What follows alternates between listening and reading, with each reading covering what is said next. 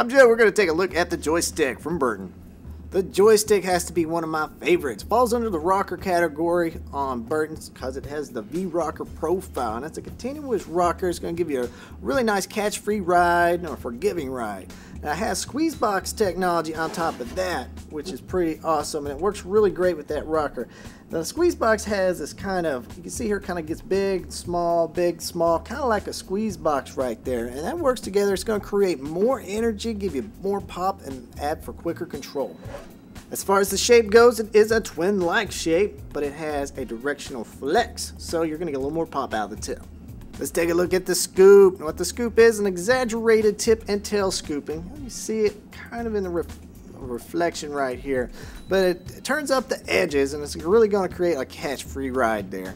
Plus you got the channel here, so you can mount all those Burton bindings with no problem at all.